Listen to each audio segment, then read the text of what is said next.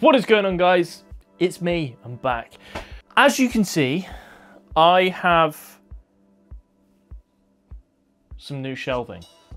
And what this is allowing me to do, essentially, is store all of my 3D printed stuff here in one nice unit. Plus, I can display some stuff as well. So it also looks a little bit neater, a little bit nicer. So I've got my P1S here. My A1 is in the corner over this side. I might see if I can get my A1 over here as well, but I'm not too bothered about that at the minute. But as you can see up here, we have a really nice box.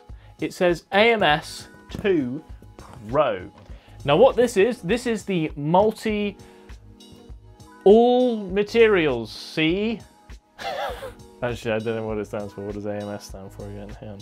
What does the Pope actually do? What this actually means is it means automatic material system, and this is their second version, and it's Pro, apparently. I don't know. And they were kind enough to send me this one. Thanks, guys. Much appreciate that. I'm gonna unbox it with you guys today, and I'm gonna pop it on my 3D printer. And what this is gonna allow me to do is essentially I'm gonna be able to store filament in there. And I'm also gonna be able to print multicolored prints like I have been doing on my A1 on my P1S. So that's amazing. By now you should have seen my A1 unboxing and review. Now, full disclaimer, I filmed that video almost a year ago and it's taken me a long time to upload it. But yeah, so I'm gonna be able to print multicolors, multi-materials.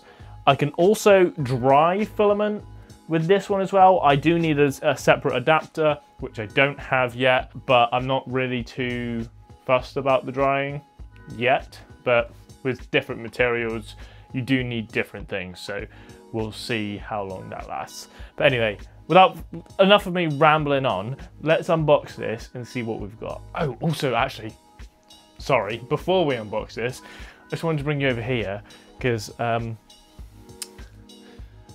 I got a new desktop and I got a new desk chair, and I'm just really happy with how this is looking at the minute, and I just wanted to show you. So yeah, this is where we're going to be unboxing that. Crikey, look at this beauty. Now you got to be very careful with things like this. I don't know why I've gone into like a Robert or Steve Irwin Australian animal findings, but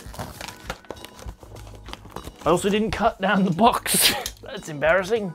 Stop being silly, Matthew. Come on now. Right, let's get this out. So it comes packaged really nicely. Use my foot. There we go.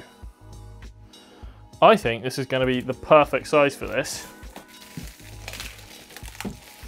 because I left enough room in the shelf. Now I've never used one of these before, I've never used one of these with the P1 printers, so this is going to be completely new to me. Good job we've got instructions. AMS 2 Pro unboxing guide. So let's see what we've got here. So let's take all of the plastics off. Oh, that was sexy. Side point, we bought a new fridge recently and there was so much of this like peely plastics. It's such a nice feeling. I can't not. It's just lovely. It's lovely. It's lovely. See what I mean? Right, and then I believe, oh, that's nice. That feels real nice actually. Now I believe we don't need this in here. I think this is all of the bits we need in there. Remove tape and the outer packaging. Okay, so this is what keeps it dry. I don't actually know how to say that. What's it called? Desiccant. Oh, this is usually the stuff that has do not eat on it. Got you. This looks really interesting. It's got some rollers on the inside here. I'm assuming that that's where, let's test that out a second, that's where the filament's going to sit on there. It's going to roll real nicely. Beautiful. Does it work with cardboard spools? Ooh.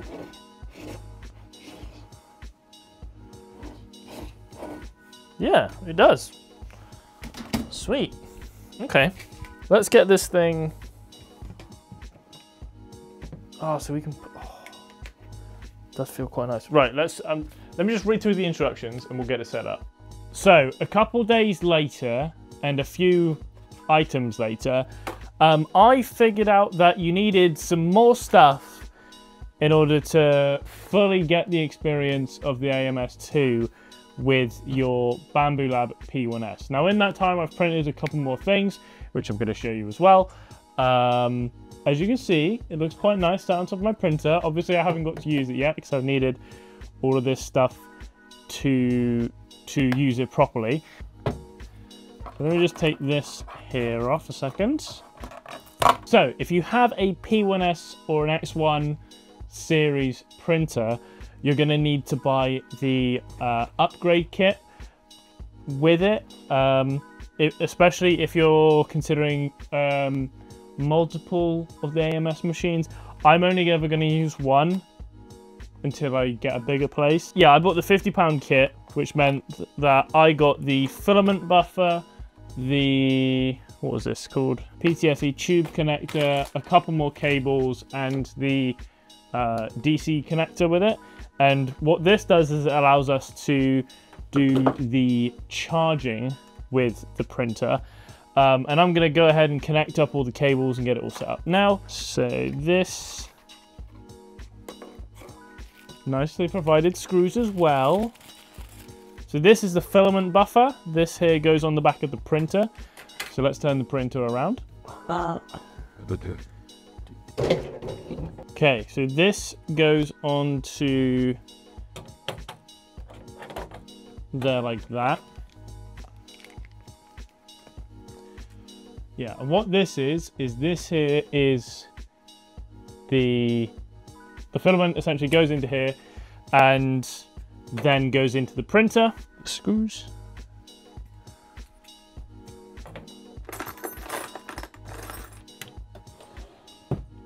Just like that.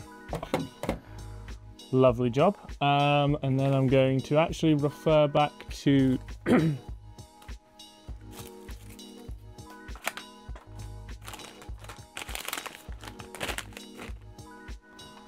well, I would refer back to the instructions, but I don't know where I put them. So I'm going to Google it.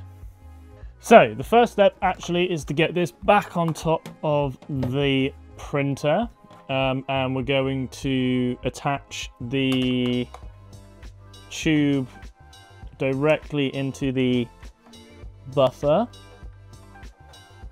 just like that. Shit, how do I undo this?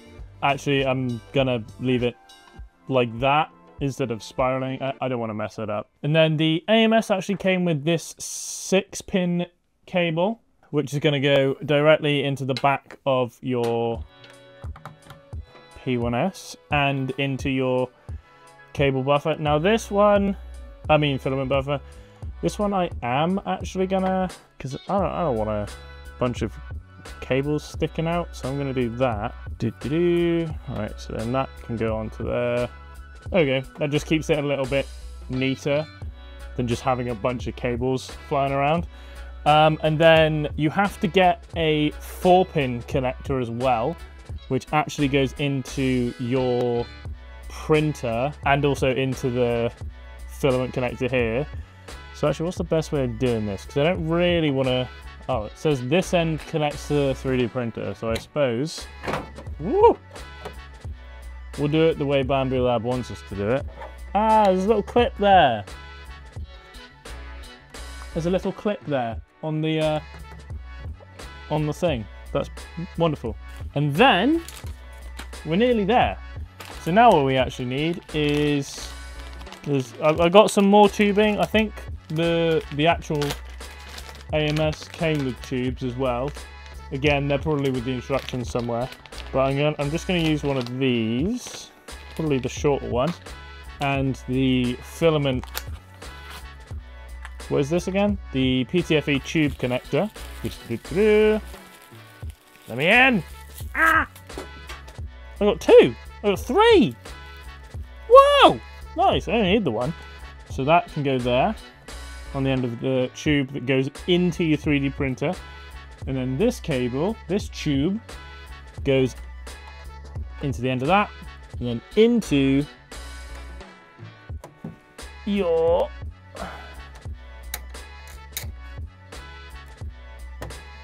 filament buffer, just like that. I don't like how that just is there. I don't like that, but not really a lot I can do about it. And that's done. Now I'm going to turn it around, plug it in, and we're gonna fill it up with filament and print something. And I almost forgot. You're probably screaming, Matt, what's this for? Why do you need this? This plugs into the back of your AMS system, and what this does is essentially just gives it power to have the drying on there, because this will dry your filament when you're not using it, and you can set the different things up. You can set the different temperatures to whatever filament you put in there. Okay, so what I'm doing is I'm gonna print my Fantastic Four logo. Bro, chill. Okay, jeez. Yeah, I'm gonna print my Fantastic Four logo, but I'm actually gonna do it in a couple of different colors. Oh my god. In different, I'm gonna load up a cardboard tube because I want to see if it works, and if it doesn't work, then I just know to use these with my A1, because I can put these cardboard tubes straight onto the AMS system for that. I see no reason why this shouldn't work, but we'll try it out just in case. Okay. Close that up. Yeah. Lock that in. Bigger stuff. So we're just going to print the 4 from the Fantastic Four logo that I've made. If you want to download these files, by the way, they are on Maker World, and they're also on Cults. Links will be in the description, don't worry. Either way, it helps me out if you use them and download them. So yeah, go and check those out. 43 minutes that's going to take. Print. So what you do when you print is you literally just select the colors you want. So I've got an A1, which is the white, and then A2, which is, it doesn't know what it is, but it knows that there's filament in there. So I've just chosen those two. We're just going to hit send. Please check the following. Yep, that's fine. And then that is sending to the printer.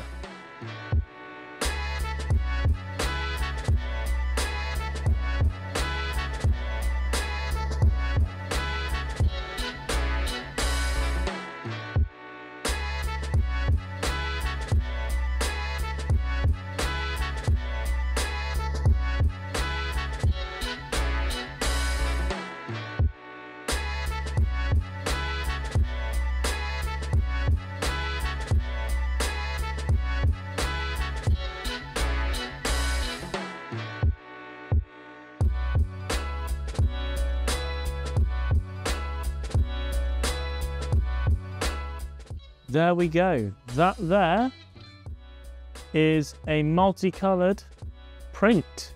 The first multicolored print I've done on this here printer, which is awesome because I've had the printer for a while now and not had the ability to do multicolored prints on here, but now I do. Only that's actually not the primary reason I'm going to be using the AMS for this printer. I'm mainly going to be using it to do different materials. Now, so for PLA printing, you can actually use PVA supports or PETG supports as well, because the PLA doesn't actually stick to the PETG, so they will just fall away really nicely. The other reason I've got this is so I can dry out TPU a little bit better and use some more complicated filaments, you know, ones that will require drying. Or yeah, I'm actually just really excited to be able to use a bunch more stuff, be able to do multicolor printing, because come Christmas time I'm hoping to do some Christmas markets and print out some little kids toys and stuff like that I'm wanting to design. So it's going to be an interesting time. If you enjoyed this video, go and check out my A1 video where I printed this lovely piece of work. A link to the file for this will be in the description. And obviously this is a lot more complicated than what I showed you today, but that was just a test piece. I might do another one of these anyway. Maybe I'll do a symbiote version. But that shows off what the AMS can do a little bit nicer, a little bit better, a little bit more detail, whereas this was just kind of an unboxing and setting up video. So yeah, thanks so much for watching. Hope to see you in the next one, where we will be doing something cool, no doubt. I've got no idea what we're going to be doing. I'm just saying, hopefully I'll see you in the next one. Anyway, peace.